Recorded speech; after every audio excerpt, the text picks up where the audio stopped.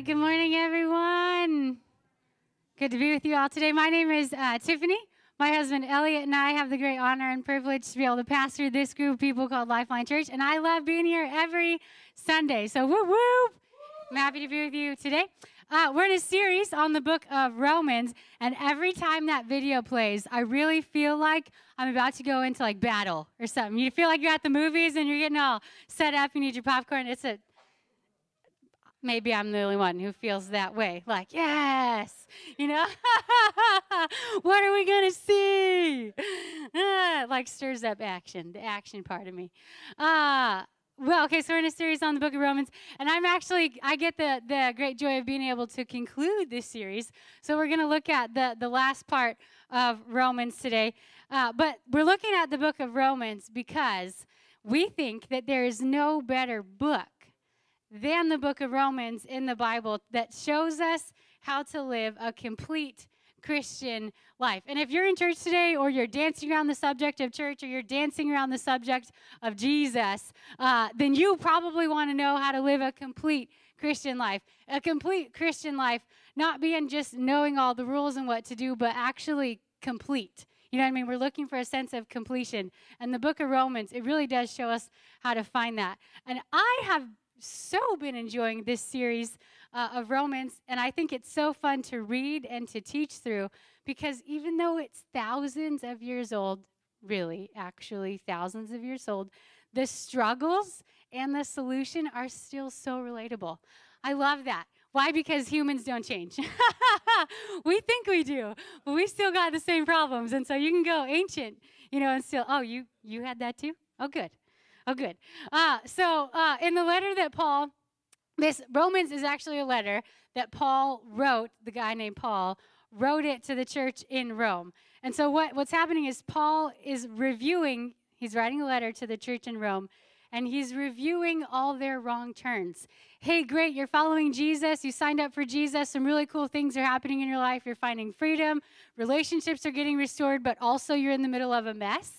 And so he's kind of highlighting some wrong turns that they've taken. But his intent wasn't to put the church down.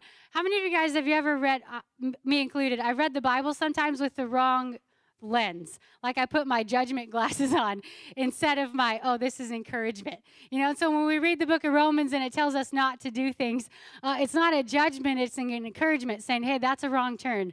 You made a wrong turn, so let's just go back this way. So his intent wasn't to put the church down. His intent was to bring the people clarity. Paul points out what is not working among the people and turns their eyes to Jesus so we can get back to what will work. Amen?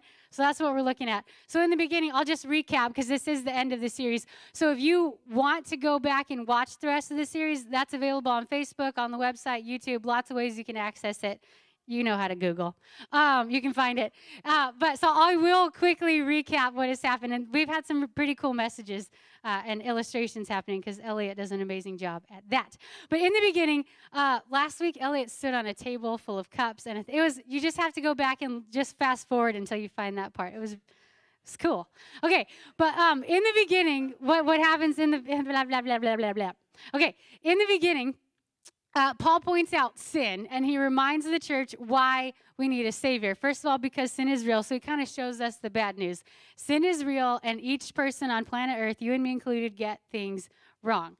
Remember, he's talking to Rome, though. So he says, once he points out sin and our failure, great job, he tells the church the good news, that Jesus is the answer to our sin. Okay? And then Paul reminds the church that trying harder, we've all been there, we've tried harder. Oh, yeah, I'm a Christian, I got to try harder to do better things and to be better. He says, great, now that that's out of your system, that's not going to work either. You got sin, and Jesus is the only way to fix it. And so trying harder isn't. You have to recognize, number one, that yes, I've got issues. Yes, I've got sin. Jesus, help me with my sin. That's the answer, and that's what he points out. He points us to God, and asking for his help is what lends us help to winning the war in our mind. Because remember, he points out that the war is in our mind. The battle happens in our mind. The war is outside of that. Anyway, then next what happens is Paul corrects the church's thinking again. And he reminds the church that the church is the body of Christ. And so each and every person has a place and a function. So the pastor isn't better than the person scrubbing the toilet. We all have a gift. People have more of a gift than scrubbing the toilet. But just because you're not on the platform doesn't mean your gift is less valuable. They all have a purpose. And quite honestly, if everybody was on the platform, then who would be loving the people? I mean, come on. So that's what he says. He says every person has a function, and every person together is the body in the world, and Jesus is that. So what he's really saying is it's not every man or woman for themselves anymore. It's every man and woman for each other and for Christ. And that's the church that revolutionizes the world, because every man and woman. And so he brings it's all in the book of Romans. It's so good. We've already reviewed that, so you can go back and find it. But finally, in this last section of the letter to the church in Rome, Paul gives instruction regarding how Jesus' body, us, the church, should relate to this society that we live in and how we should treat each other. You guys ready for this? Okay, let's go. So we're going to be in Romans chapter 13. There are, the scriptures are in your sermon notes. You should be able to find that in the little paper you got when you walked in. And they'll also be up on the screens. If you have the YouVersion Bible app, it's brown. You can pull that up and follow along there as well. So Romans chapter 13, verses 1 through 7. I want to pray before we open the word, just because it is the living word of God, and God has a message to speak to his people of hope and of love and encouragement. So I'm going to pray that we'll be open to receive that. In the name of Jesus, would you open our eyes? Would you open our ears? Would you open our hearts to receive from you this morning? Lord, you've already been ministering in worship. You've already been ministering as soon as we walked onto this campus. Lord, your love has been stirring in our hearts. Would we not shut that out? Would we not shut you out? But would we open our hearts to receive what you would say to us today? Would you bring us to repentance? And would you bring us to a place where we can see clearly who you are and who we are in you? In Jesus' name, amen. All right, so Romans chapter 13, verses 1 through 7 says, Paul is writing to the church in Rome, and he says, let everyone be subject to the governing authorities, for there is no authority except that which God has established. The authorities that exist have been established by God. Consequently, whoever rebels against the authority is rebelling against what God has instituted, and those who do so will bring judgment on themselves. For rulers hold no terror for those who do right, but for those who do wrong. Do you want to be free from the fear of one in authority? Then do what is right, and you will be commended. For the one in authority is God's servant for your good. But if you do wrong, be afraid. For rulers do not bear the sword for no reason. They are God's servants, agents of wrath, to bring punishment on the wrongdoer. Therefore, it is necessary to submit to the authorities, not only because of possible punishment, but also as a matter of conscience. This is also why you pay your taxes. For the authorities are God's servants who give their full time to governing. Give to everyone what you owe them. If you owe taxes, pay taxes. If revenue, then revenue. If respect, then respect. If honor, then honor. So in this first section, 1 through 7, Paul is really talking to the church in Rome about their behavior and their attitudes towards the government. Okay, so of course, ancient Rome, the government of ancient Rome, and modern day America are not the same. In ancient Rome, this is when Emperor Nero was ruling. So if you've heard of Emperor Nero, I think he might have been bipolar. He had some issues. I really was reading, and they were like, if he had things, he might have been bipolar. I'm like, awesome. Anyway, so the government was crazier then than it is now in our modern day America. But Paul makes a point to address. I find it interesting that Paul makes a point to address that we have an attitude and a responsibility towards our government. He brought that up to the church. You know, a lot of times we're just going about our own business in life, and then we decide to follow Jesus, and then all of a sudden you find out, oh, as a representative of Jesus, I have a specific attitude I should have towards the government. So my old one must be squashed, and I got to pick up a new one. Okay, the principles laid out by God are unchanging. So the authorities, whether it's the police, the mayor, the governor, the president, they are all there because God has allowed them to be there, for good or for bad. And here's the thing. Our responsibilities, Paul writes this to the church, and so it's essential for us to know this.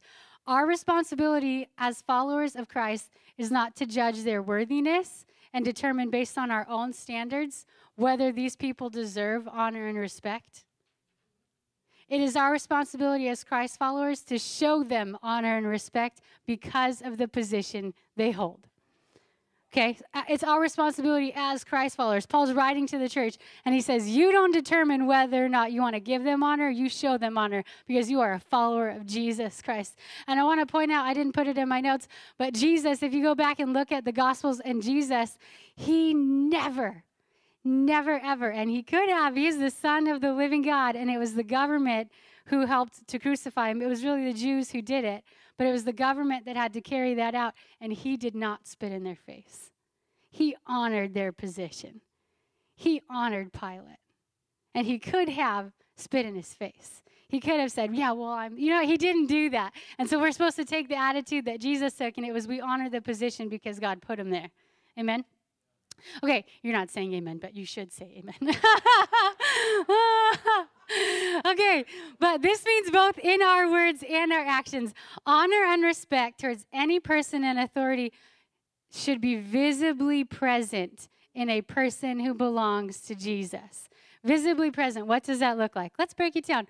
It is honoring and respectful to obey the speed limit. Visibly, I go 85. Okay. That's not the speed limit. It's the flow of traffic. Okay, but, if we're being serious, honoring and respecting, being visibly present looks like obeying the speed limit signs because it was set by the government, and the police officers enforce that. And so to honor and respect a police officer, we go the speed limit so they don't have to do their job and pull us over.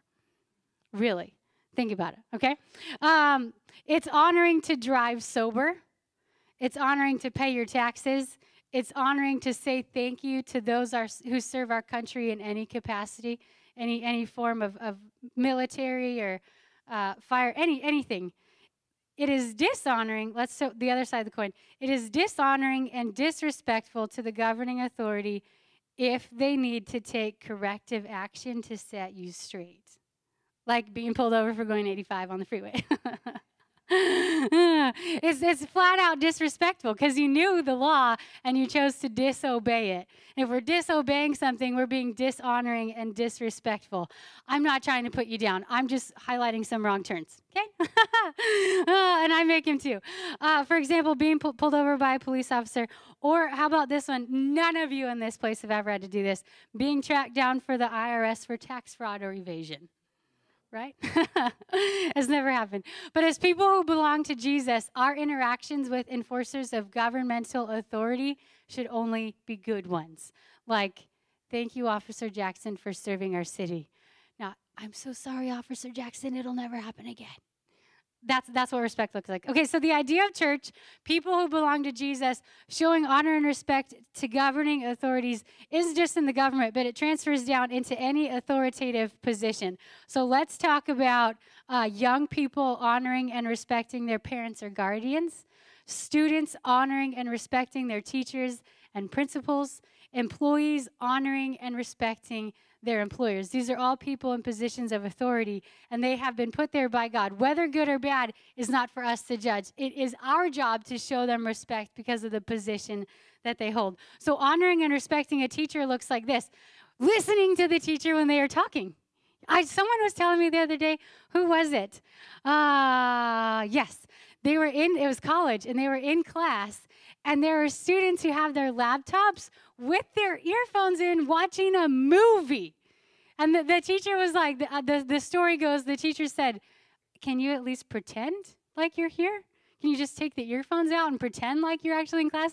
That's disrespectful. That's dishonoring. And so as a follower of Jesus, if you said you follow Jesus, you're a part of the church, take your earphones out and listen to the teacher who's talking to you. Another thing that looks like, let's go back to the classroom for a second. Anybody have a substitute teacher when you were younger?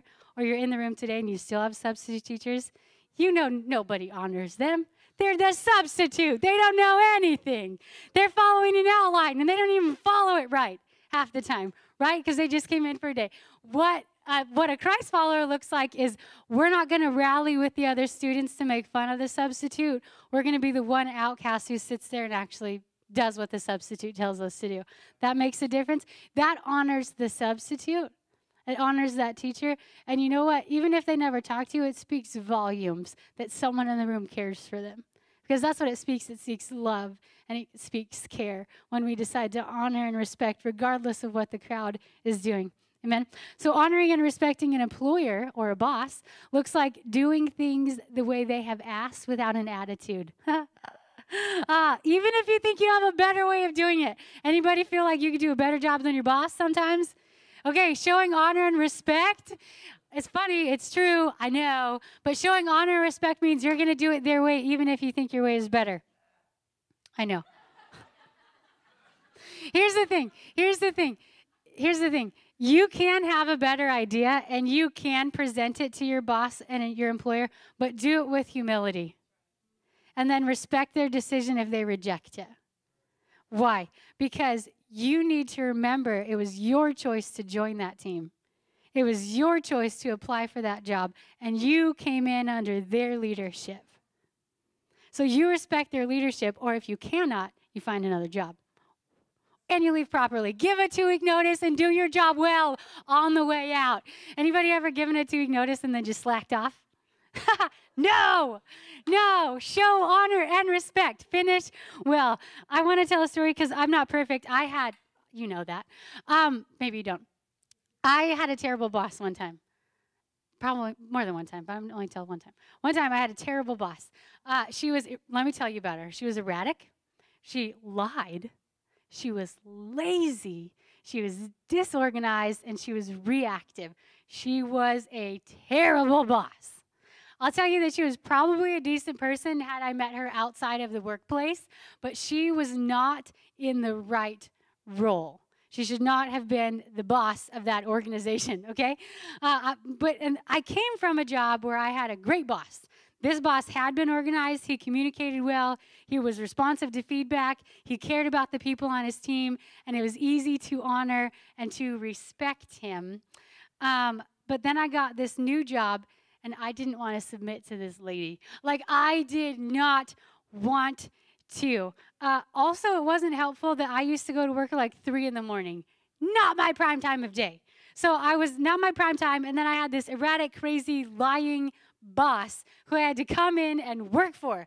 And I was like, I don't know how I'm going to keep it together. Because I was a Christian, so I knew I had some responsibility to be a decent human being, but I didn't want to. And I remember that I was really mad that I left my old job for this new job.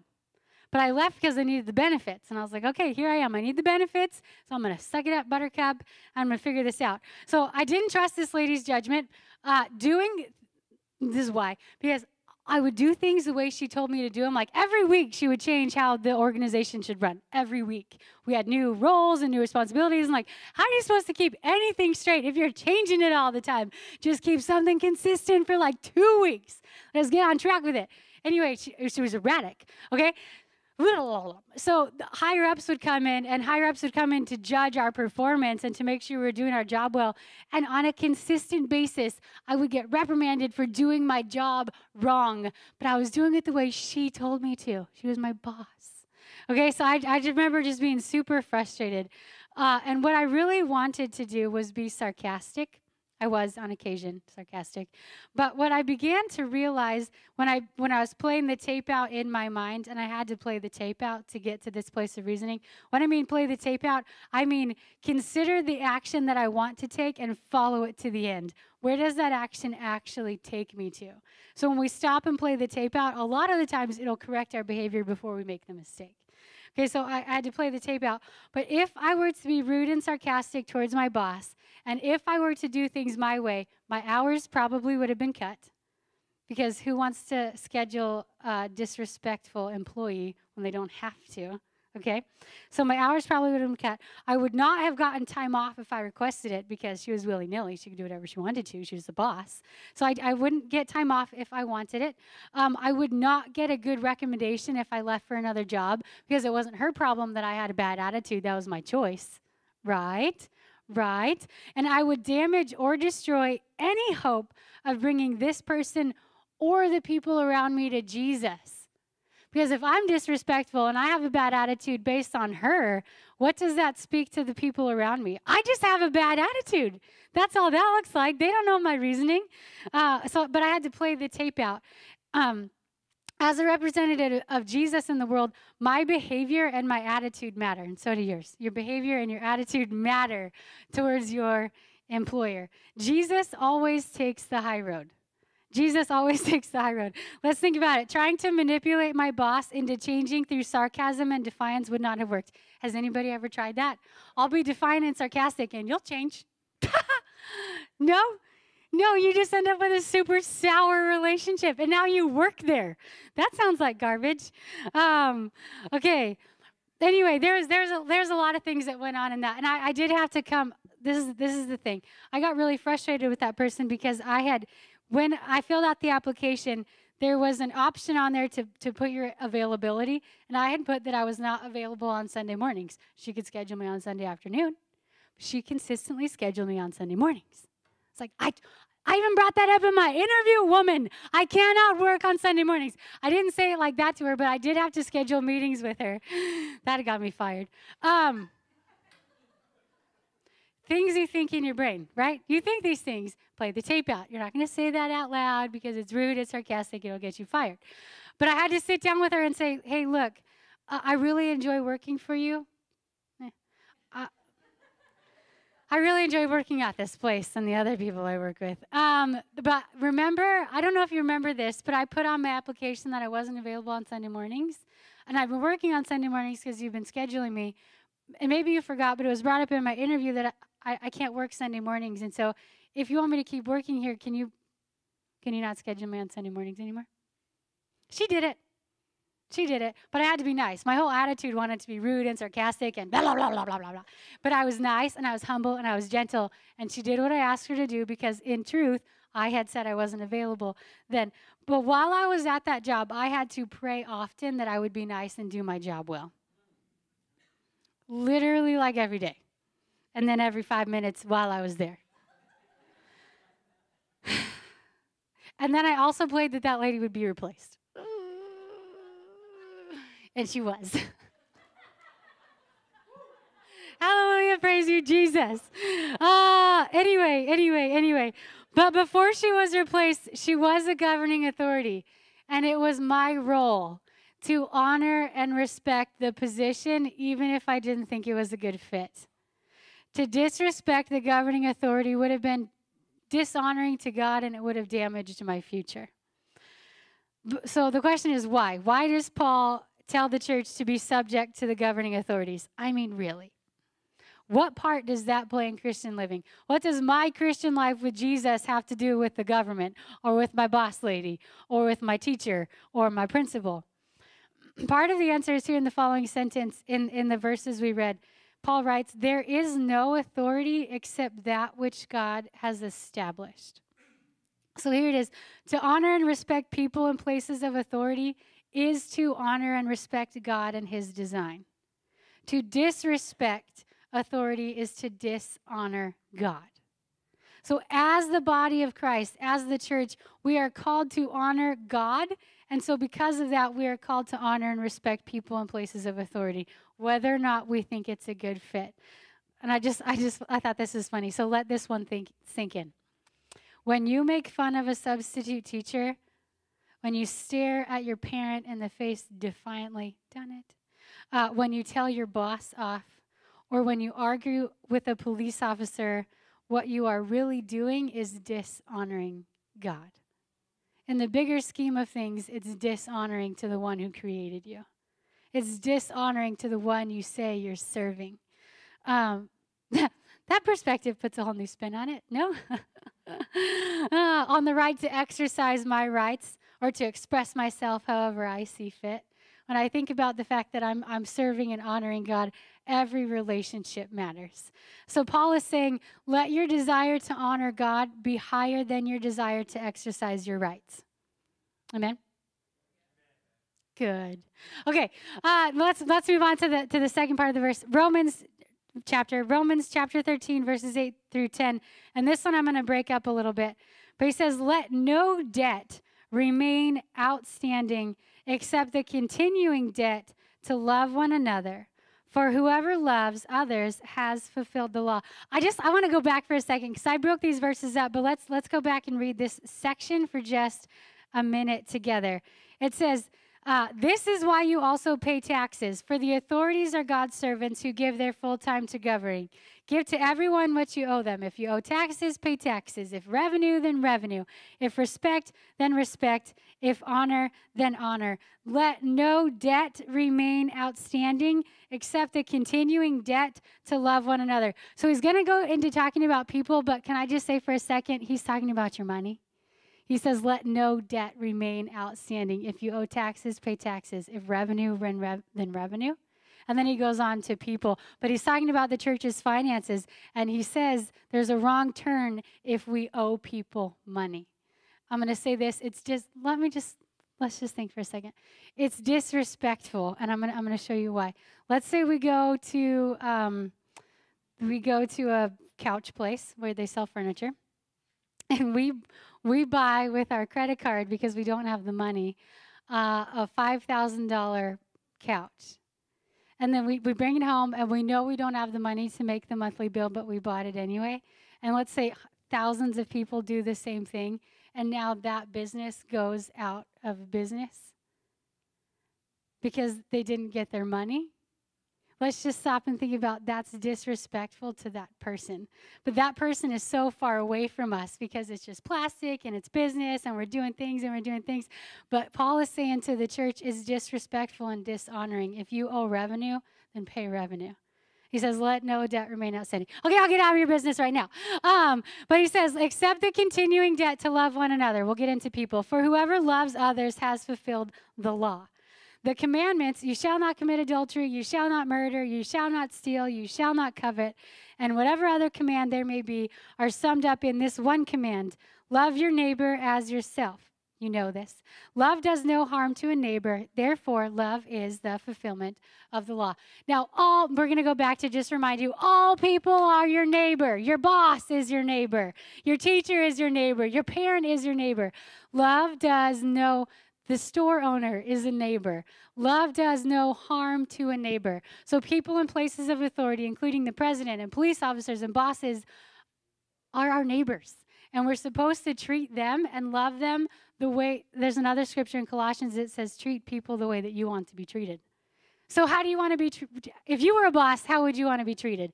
And then regardless of whether or not they deserve that, you treat your boss that way, because that's what you would want, and that is love. So Paul is reminding the church that as people who belong to Jesus, we are called to a higher standard than the rest of the world would suggest. Remember Romans 12:1 and 2. We talked about it a couple weeks ago. Therefore, in view of God's mercy, which we sang about this morning, oh, your mercy washing through me. Oh, how beautiful. Oh, how beautiful. In view of God's mercy, I urge you, brothers and sisters, to offer your bodies as a living sacrifice. Every day we have the call as people who follow Jesus to remember God's mercy washing through me in our lives and to sacrifice our way of doing things for his way of doing things because of his mercy. Romans 13:11, I did not mean to get teared up right there. We sang that song this morning, and I was like, yes, that's so good, because we're talking about God's mercy this morning and part of this, and we have to remember God's mercy if we're going to live rightly in our Christian life. So Romans 13:11, he says, and do this, understanding the present time.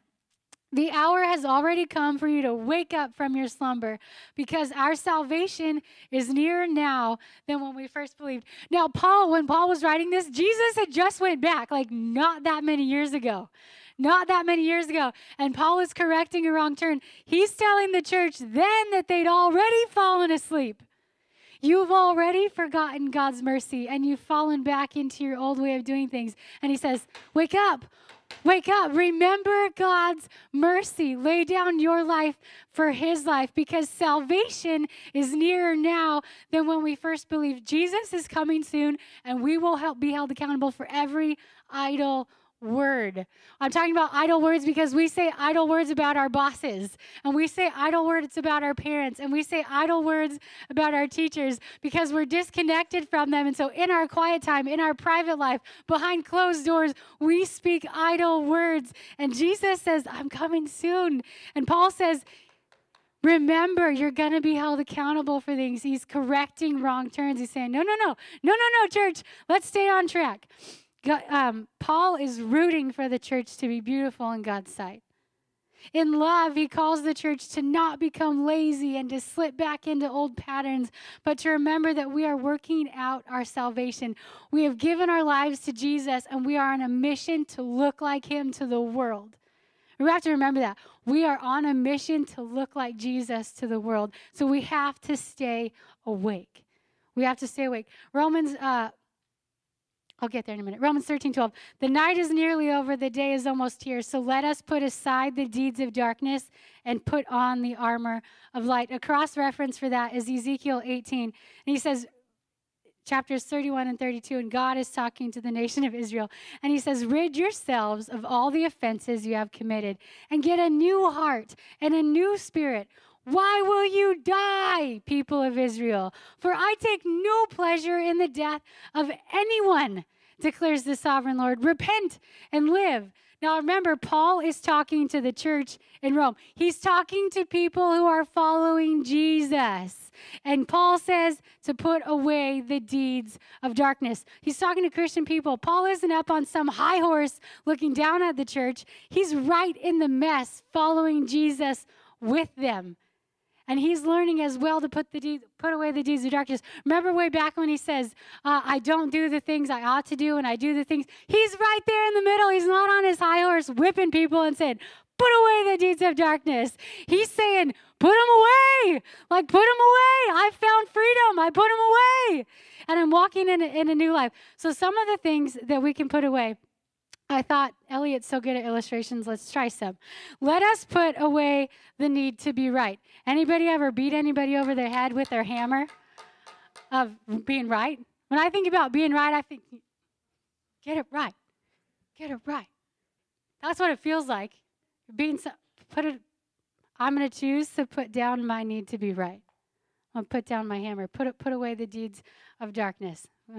There's another one. Let us put away the need to control. This is a dagger. It's not a butter knife. It's a dagger. Let us put away our need to manipulate or control through manipulation. I'm talking to ladies in the room because we have an ability to remember all the offenses ever committed against us. And when it's convenient, we stick the dagger in and we turn it. And we control through manipulation to get what we want. Let us put away our deeds of darkness, our need to control through manipulation. I'm not done yet. There's boys in the room. Let us put down, well, maybe. This is what I think. You can tell me I'm wrong. But let us put away our need to control through intimidation. I'll beat it out of you. This is all words, by the way. This isn't actual, although I know that happens. I'm not talking about actual physical abuse. I'm talking about your ability to put down your words that intimidate people into doing what it is that you want them to do. Let us put down our deeds of darkness. Here's another one. Let us put down our need to have everybody bow down to your accomplishments. Emma said, Mommy, what are you doing with my crown? I said, can I borrow it to tell a story? We put our crown on our accomplishments, and we want people to bow down to us. That's a deed of darkness that we can choose to put away. I can choose to put down my accomplishments. You don't need to know what they are. We're equals in the kingdom of God. My accomplishments don't matter because when I get to heaven, I'm throwing that crown at the feet of Jesus anyway. So why didn't I throw it down right now? Whoa! Here's another one. This is why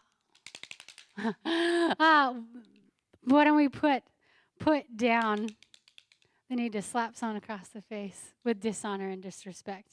Because that's what it feels like. Have you ever been slapped in the face? I have when I was a kid.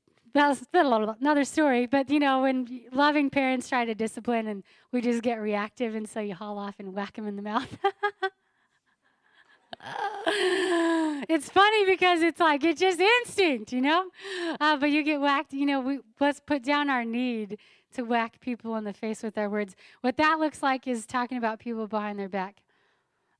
Let's just bring it back to the authority place when we talk about the president behind his back, because we're never going to meet him anyway.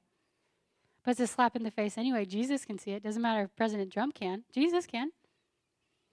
So let us put those things down. It says, why will you die? Why will you die? Get a new heart and live. And a new spirit. These things are offensive to God. And as I was doing them, as I was thinking about them, shoot, they're offensive to myself. When I think about the fact that I stick the dagger of manipulation in, offensive, repulsive.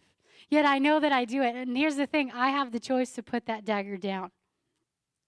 Paul is talking to followers of Jesus here, so he isn't condemning us, he's encouraging us.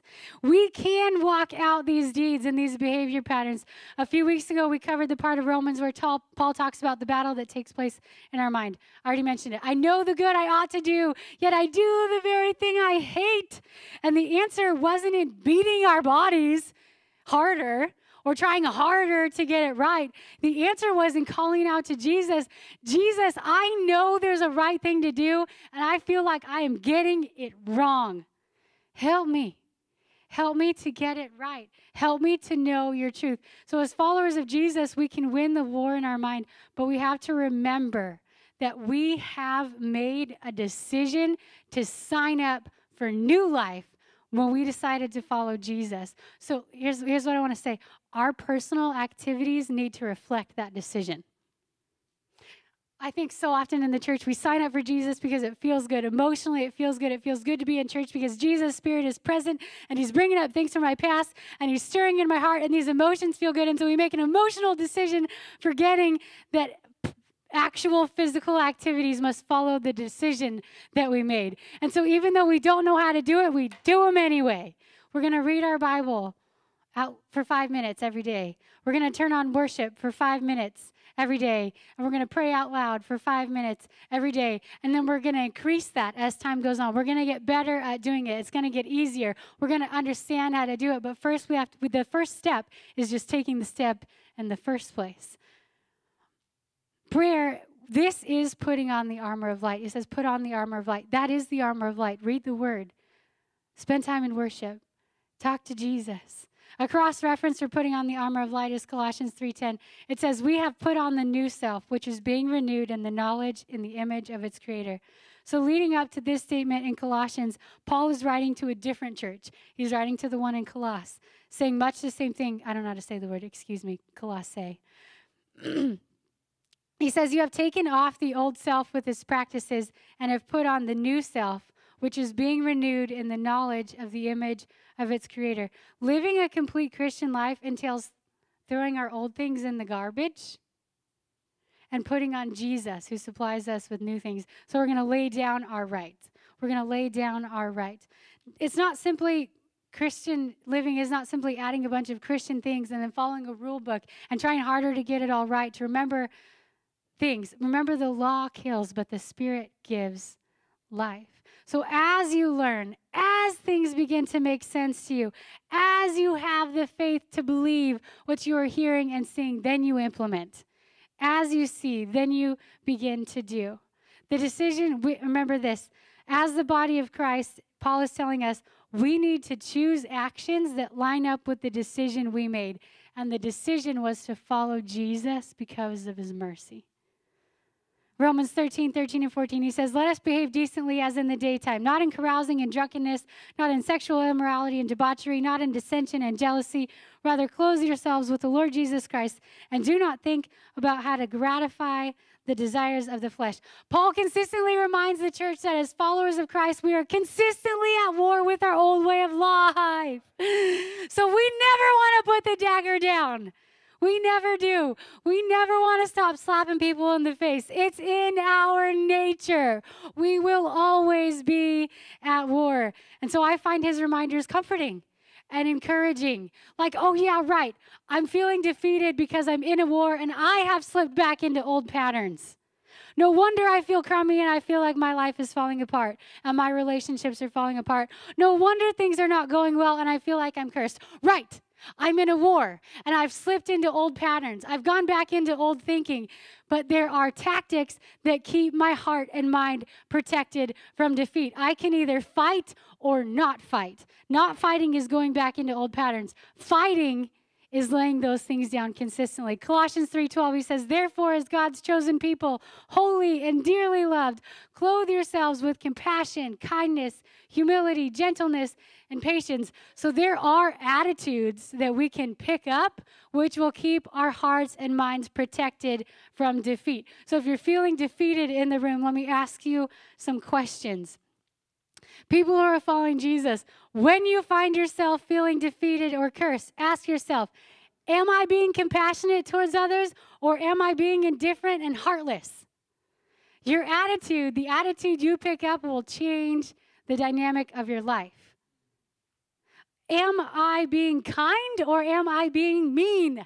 You got to ask yourself the question. Do I have a modest view of myself or am I acting as if I'm better than those around me? Are you feeling cursed? How are you acting? It's kind of what he's saying. He's calling us to attention. Am I being gentle or am I acting like a brute? Am I able to accept delays and suffering and keep my cool, or do these things cause me to react with anger? Our lives tend to be so fast-paced, but Paul urges us to remember that we chose to follow Jesus, and with good reason. He calls us to remember the good reason because of his mercy. And then he calls us to assess our own behaviors, our own thoughts, and our own attitudes to see if they're in line with the decision that we made. We made a decision to follow Jesus. And so Paul says, because you made a decision, now assess your attitude and behavior. Does it line up with the decision you made? This is Christian living. We are accountable for what we choose to do. Paul reminds us that Christian living means we have a responsibility to Jesus, to honor him because of his sacrifice. And he reminds us that honoring looks like loving other people, all people, with our behavior, our attitudes, and our thoughts. I'm going to begin to wrap up, but this Christian living is no joke. It really is no joke. And I tell you, I feel the most alive and the most loved and the most full of purpose when I take the time to stop and remember why I chose to follow Jesus. Because I remember his goodness and I remember his mercy. And when I stop and remember his goodness and his mercy right there in that place, then I allow him to show me the places in my life where I'm not showing mercy and I'm not showing goodness. Because when I'm in his presence and I see, oh, God, you loved me so much. It's like, you know when you hear a song and it transports you back to junior high? When you remember the moment you gave your life to Jesus, it transplants you back to that place. And when you're in that place, you have the ability to assess your life and your relationships and say, oh, man, I'm not acting like Jesus there. Oh, man, I'm not acting like you there. You gave me all this mercy. You gave me all this love. What I'm spewing out is not that. And then we have the opportunity in that place. Father, forgive me. Father, forgive me. Let me tell you that I have, at that place, he shows me places where I'm experiencing defeat when he wants victory. In that place, I've had to repent for not showing honor. I've had to repent for being disrespectful. And I'm talking to other people. Like, it's one thing to just know between Jesus, but it is painful to have to go confess your sin. But he says that in Scripture. I've had to repent for not showing honor, for being disrespectful. I've had to repent for being impatient. I've had to repent for being arrogant and prideful. I've had to repent for being heartless. So many things. But I can tell you that every time God has allowed me to recognize my sin and has allowed me to experience the pain of having to confess and to repent to God and to others, he has brought me closer to his heart. And he has filled me with more of his Spirit and more of his wisdom to live better. But it's not by pretending that it doesn't exist. It's by acknowledging it in his presence and then confessing it out loud. And in that place, he makes us better. Amen? And that's Christian living. I'm going to acknowledge and I'm going to confess. I'm not going to pretend. I'm going to bring it from the darkness into the light, and then I'm going to walk in freedom. And I'm going to walk in purpose because I'm living in his mercy. This is Christian living, putting on Jesus' clothes that call us to remember his love for us, which challenges us to honor others, from government officials and teachers to rowdy toddlers and teenagers, with the same love that he has for us. So I have one action step for you, because, it's important to have an action step, and it's what I just described, either at the beginning or the end of every day. And here's why I'm saying this. I want you to disconnect. At the beginning or the end, whatever time is best for you, when your brain is best ready to receive input, disconnect. And what I mean by disconnect is get in a room where there are no devices. We live in a world of constant input. There's input from the TV. There's input when we're driving on billboards. There's input from the radio. There's input on our phones. There's distraction after distraction after distraction after distraction. And let me tell you, if we're moving consistently from one distraction or input source from another, we don't have time to remember. And if we don't have time to remember God's mercy in our life, then we will not act merciful. We will not show honor. We will not show respect, because we're not connected. So I'm telling you to disconnect. Disconnect by turning off sounds, turning off devices. When I disconnect, I put my phone on Do Not Disturb, and then I leave it in the other room. Because even if it's on Do Not Disturb, I still want to click on it. What did I miss? I still want to click on it. And so disconnect. Turn off everything and then get in another room where there's nothing. And in that place, just go back to remembering when you gave your life to Jesus. In that place, remember his love and his mercy, and then assess your own attitudes. Jesus, am I being nice? Jesus, am I being compassionate? Jesus, am I being patient? Jesus, am I being humble? And if he says no, say, okay. And then say, Father, I repent, because he'll show you. You'll see it. You'll remember that you snapped at your husband. Or you'll remember that you went off on your boss. And he'll show you that place, and you say, Father, I repent. That's not how you treat me. You've never manipulated me. So you repent for that. And then the fun thing is, now that you know, you get to go back to your boss and say, you know what? I was out of line. I shouldn't have done that. I'm sorry. When you do that, that's Christian living. That's bringing you out of the darkness and into the light. And you will be amazed how you'll walk from curse into blessing, because we're doing it God's way. So I want to just invite everyone to go ahead and close your eyes and bow your heads. We're going to pray. And I want you to close your eyes and bow your heads, just because it's a personal moment between you and Jesus.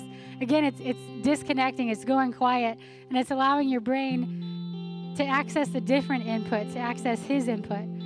So, Father, I thank you for your word. I thank you for the book of Romans. Lord, I thank you that you inspired Paul to write that letter to the church in Rome to correct their thinking. Lord, and we have it forever. Lord, and as we read it, if we put on the lens that you're not judging us, you're not condemning us, but you're correcting us and you're inviting us not to die. Lord, I thank you for that. Lord, and I thank you for the things that you've stirred up in your church and in your people. Lord, I thank you that you've corrected attitudes and behaviors, and you began to point things out. Lord, and I pray against the work of the enemy that would just bring condemnation, because that's not you. And in the name of Jesus, I pray that there would be conviction that leads to repentance, that leads to life, because that is you. Lord, you expose our sin so that you bring us to a place of repentance, and in repentance we find freedom. And so I ask that for each and every person sitting here today, each and every person listening to the sound of my voice, watching online. In the name of Jesus, I ask for freedom. In the name of Jesus, I ask for repentance. In the name of Jesus, I ask for change behavior that brings blessing, because we're bringing our actions into alignment with the decision that we made. And that decision is to follow you because of your mercy.